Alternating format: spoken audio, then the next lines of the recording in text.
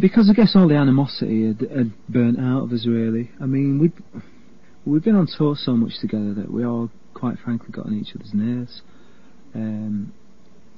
Plus we had business pressures, really severe business pressures, which aggravated the situation. And I guess 4 years of thinking that we were never going to play together again kind of cleared the air. Extremely cleared the air, because we get on better now than we ever did, really. So what was it like the first time you were all together in a room? It was really good. It was a good feeling, because I mean, there are two sad things about the fact that we'd not actually split up, but that we were never going to get back together again. One was we had a great legacy of songs that we'd spent a lot of time and sweat writing over the years, and we could never play them again. And so you'd lost this legacy, and we'd already lost the legacy once in Joy Division. We'd lost all the songs, but it was a good feeling that we could possibly play these songs again. But the other thing was that we'd all been through so much together. We'd been through the death of Ian Curtis, various very strenuous things, another death of our producer, a nervous breakdown among someone who worked for us, and extreme business and gang-related problems in Manchester. We'd been through all this, and then we'd not survived at the end of it. It was a bit sad, really. So it's good not to give up. It's a good thing. Doing a lot of interviews, and also stuff like you did the Rock Family Trees as well, yeah, a couple of months ago. When you're constantly rehashing stuff, does it get easier each time you tell it? No, I don't mind talking about my past. I don't find it awful. If I was doing like 20 interviews a day, which sometimes you do when you... I remember being in Germany once and doing 21 interviews in a day, and constantly answering the same question over and over again. It does get on your nerves then. But if you're not doing too much, it's not... I've just finished a new electronic album called Twisted Tenderness. Steve and Gillian have just finished a new album with the other two, and Hookie's halfway through an album with Monaco. And what we're going to do is we're going to finish those. I'm not going to say project because I hate the word. Those are the bands. We're going to finish those, promote them, maybe do some gigs, and then we're going to start writing New Order. So I think we are going to write a New Order album, but it won't be until the spring. But hopefully we can keep the other groups going as well. But we'll see. We have to take things day by day, really, and see how things work out. It's quite nice, don't it? Well, one of the things about the New Order getting back together is you shouldn't never plan too far ahead, because you don't know what the hell is going to happen. I mean, I never ever thought New Order would get back together again. But you don't know what's round the next corner, do you? But that's what makes life it's a good thing. Interesting, yeah. Anthony from Paris says that now you're sort of all older and wiser. How have your influences changed? Musical influences changed, or have they? Well, I can only think of a couple of occasions where I've took an outside influence and brought it into my writing. One would probably be in Joy Division. We really liked The Idiot and Lust for Life by Iggy Pop, and that was a kind of external musical influence on music of Joy Division. And probably Blue Monday was influenced by some high energy tracks around at that time. But most of the time I write music personally that comes from my own imagination, and that's not influenced by other bands or other types of music. Are you one of these people who just gets inspiration when you're on the bus, or well, you have I write my music about me, and not just lyrics. That is, I write it about me and feelings that I have. I don't listen to like what's happening in the charts and try and write a record like that, because I can't do that. So does it come about that you've written a lyric, you're thinking of some music? Well, what we'll do is I'll write the music first, because I'm not just a lyric writer, I write guitar and keyboards as well. Sure. And I'll make a tape of my backing track, and then just listen to it with a completely blank mind, and think of a melody, and then when I've got the melody, I'll listen to that with a completely blank mind, and the words will it'll just pop into my head. I mean, I might have to sit around for like 12 hours before anything starts happening, but that's the way I write. It's probably quite useful if something a bit traumatic or something that's pissed you off happened earlier on in the day. Does that help? Well, what I find helps is having an unfeasibly large mortgage. And you sit there and you think, well, if I don't write anything today, I'm going to lose my house. It's kind of devil biting your ass syndrome. Good driving force. Yeah. Phil McGladdery from Oldham, he says, New Order have written millions of really good songs. What are your 3 personal favourites? Have you got 3 personal favourites you could... Okay, I like Atmosphere by Joy Division. I like Regret by New Order. A third one, oh golly gosh, it changes. I think it's different for me because of some songs like Blue Monday I've played thousands of times on stage, so therefore I won't have a true perspective on it, and I won't like it because I've played it so many times. Probably at the moment, a new version of True Faith that we're playing live I really like. I'm the wrong person to ask, really, because my perspective is coloured by the amount of times I play the song. And when you're in a different mood, you tend to play different songs. I couldn't even tell you what my favourite song is, not by New Order. Yeah. But when you're on stage as well, do you hear an opening to a song and think, oh, I can't wait to sing this? Do you get really excited about it? No, because you're worried about getting it right. You're just like, right, what's the next lyric? What comes next? Oh shit, I've got to play a guitar break here. Oh, it's coming up. Don't forget the lyric. You just try to... I'm not very good at doing 2 things at the same time, and I have to play guitar and sing at the same time sometimes, and then, I can't even move 2 legs at the same time. I'm not dualistically endowed. Bloody hell, that was a posh expression. Manif from Sydney, Australia. Blue Monday's been released loads of times over the past decade. Does this song have a really deep meaning?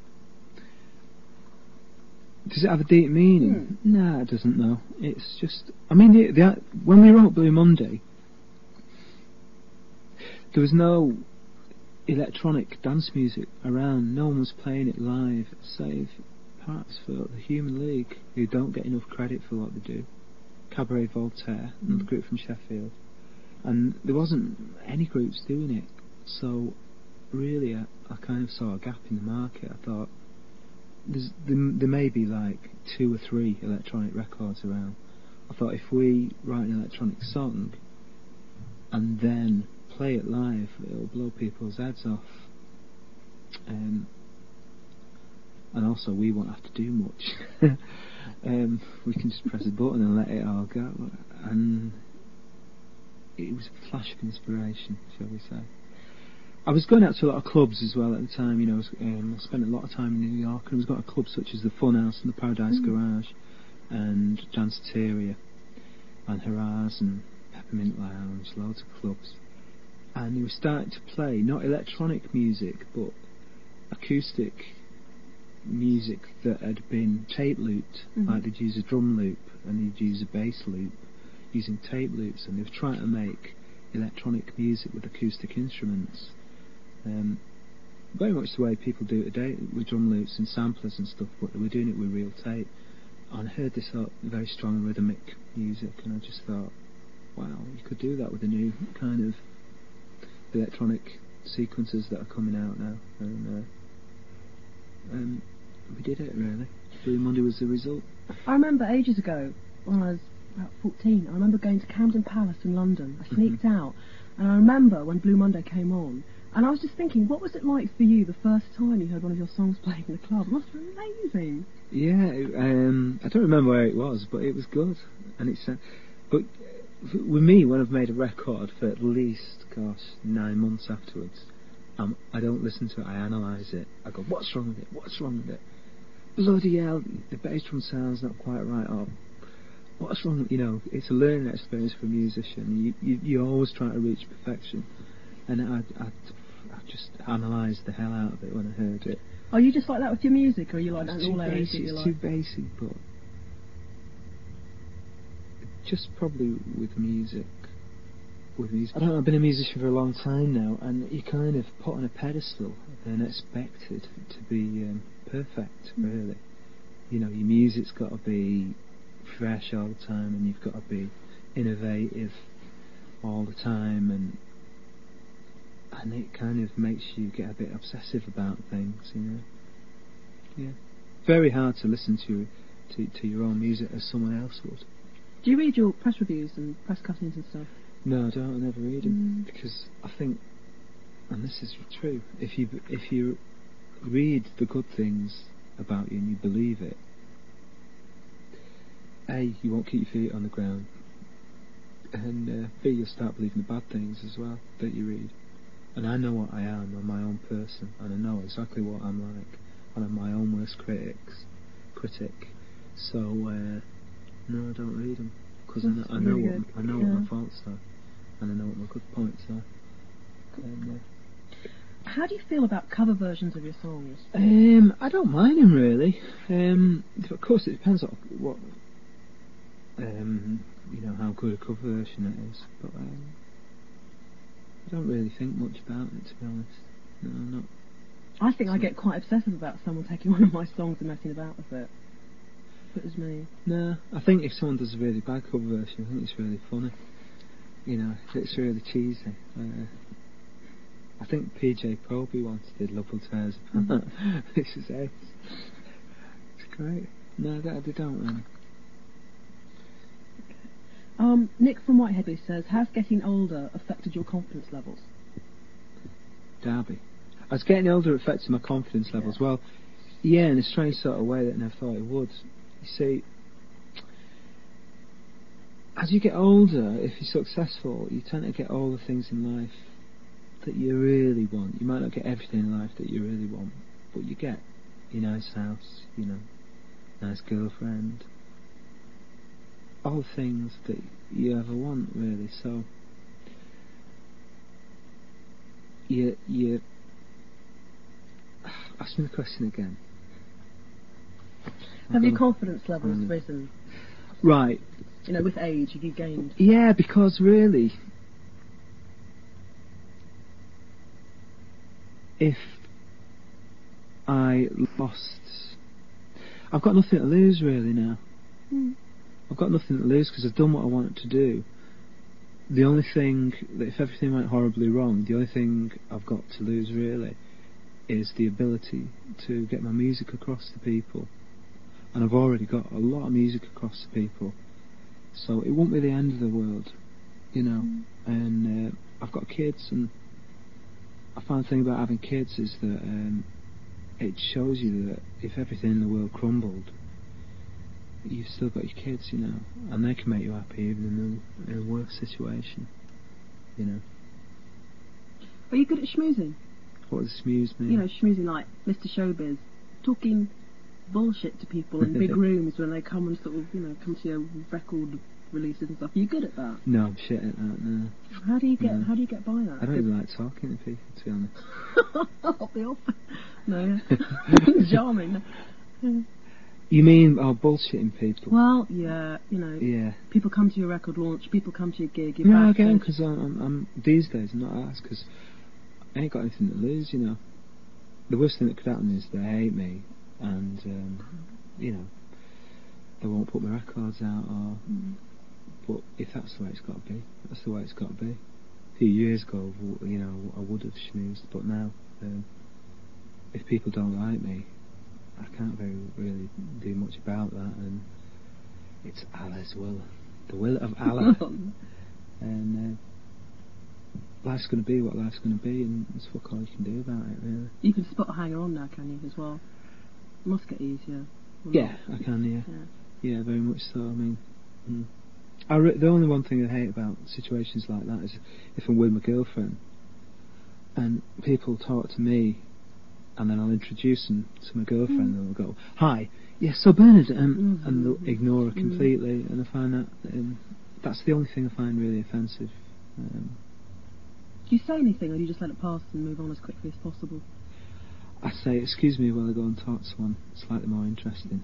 That sort of expression, that manic expression like that. And walk off. That's cool. Yeah. Right, this comes from Liam Bruce, and he says, now you're back on terms with Hooky. Has he rectified his finger licking ritual after eating a packet of crisps? Now, Hooky denied this habit.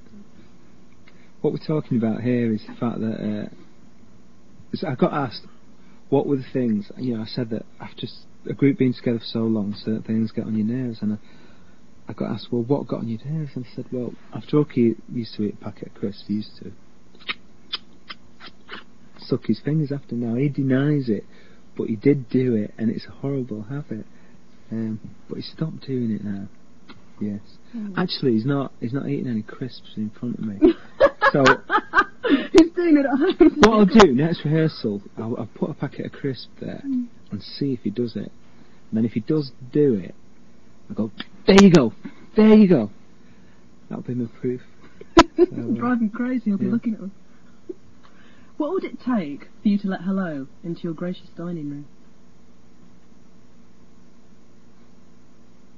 I don't think I would, because my private life is private, really, and I'm not that kind of artiste that likes to expose his domestic side, really. I have talked about my girlfriend a couple of times.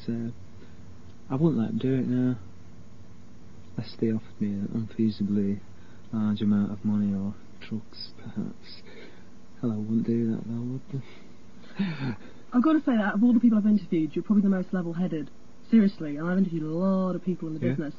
And final question I want to ask you is, what's the one lesson you've learned? That's because I'm holding on tight. Oh no! Yeah, I'm holding on tight. If I let go, I'm not very level-headed at all. I'm a Nicky. She can vouch for it. When I let go, I go off my nut. And but maybe that's why you're so level-headed though, because you allow yourself to do that at times. I've got deep control inside. I'm hanging on by my fingernails.